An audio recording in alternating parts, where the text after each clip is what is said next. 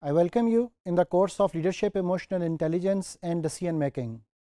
This is module number 29, and we are going to talk about how mindfulness can help leaders. When we talk about mindfulness, the leaders are supposed to be having higher levels of mindfulness capability. And in this mindfulness capability, the leaders are supposed to visualize the world with an open eye, with a broader vision, with a holistic view, and they should be able to understand that what are the ups and downs going on in the environment, what are the circumstances, conditions and constraints prevalent in the world, and how those conditions and constraints are going to create certain issues and problems for the organization. The second aspect which a leader should be having in his mind is that how he or she would potentially act in response to the circumstances of the environment, in response to the conditions and constraints prevailing in the industry. So a leader must be mindful.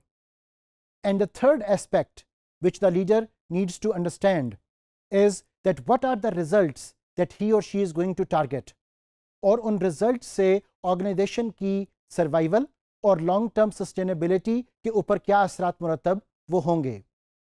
So to be a mindful person, the leader should be visualizing the circumstances and obviously the ways जिनसे उसने उन circumstances को tackle वो करना है.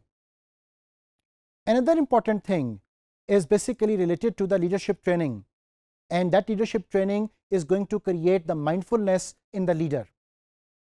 And in that particular training, the leader is supposed to pay attention and incorporate the learning procedures and the memory processes जिससे कि वो अपने conscious mind को ज़्यादा activate वो कर सके.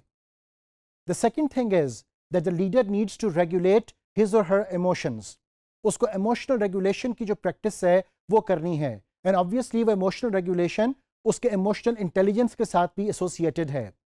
So in an emotional intelligence, along with the empathy and self-awareness, self-regulation is another very important factor जिससे कि आप अपनी emotional intelligence को बेहतर वो कर पाते हो.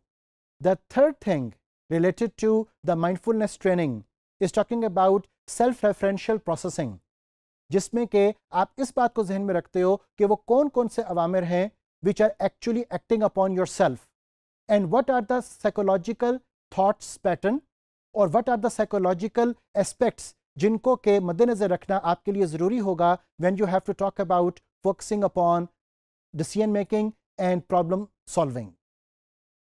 Another thing is that the leader needs to understand the perspective, कि किस perspective में किन हालात और वाक़यात में the leader needs to take the action, और वो perspective उसके लिए क्या circumstances वो generate कर रहे हैं.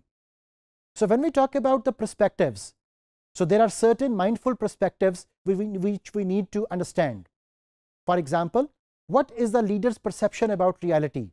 The reality which is prevalent around him, the reality which is existing around him or her, which is creating issues and problems, and which is actually coming up with the challenges. तो एक leader हकीकत के बारे में क्या आशनाई वो रखता है, so that is something which leader needs to understand. और उस हकीकत को जानने के लिए उसके पास sources क्या हैं, what are the value systems which he or she is following.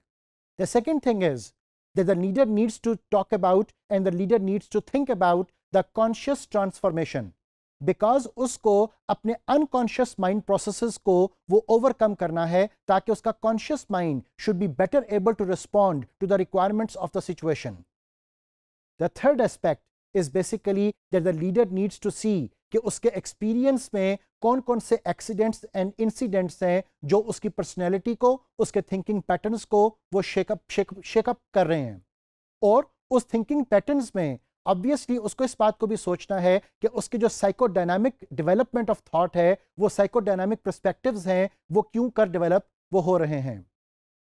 And the obviously phenomena coming up is that the leader needs to be more resilient. उसको tough होना है, उसको adaptive होना है, उसको flexible होना है, और साथ ही साथ उसके अंदर persistence की capability का होना वो बहुत ज़रूरी है. जब एक leader persistent होगा तो तभी वो challenges of life को बेहतर तौर पर डील वो कर सकेगा. अगर हम इस सारी बात को कंक्लूड करें तो याद रखिएगा कि the leader needs to come up with the environment, जिससे एनवायरनमेंट में फॉलोअर्स अपनी क्रिएटिविटी और इनोवेशन को बुरुए कार ला सकें, और लीडर अपनी परसेप्शन अबाउट रियलिटी से, अपनी understanding about the environmental circumstances से वो चीज़ों को ओवरकम कर सके, प्रॉब्लम्स को ओवरकम कर सके और ऑर्गेनाइजेशन बेहतर तौर पर अपने ऑब्जेक्टिव्स अचीव कर सके। Thank you.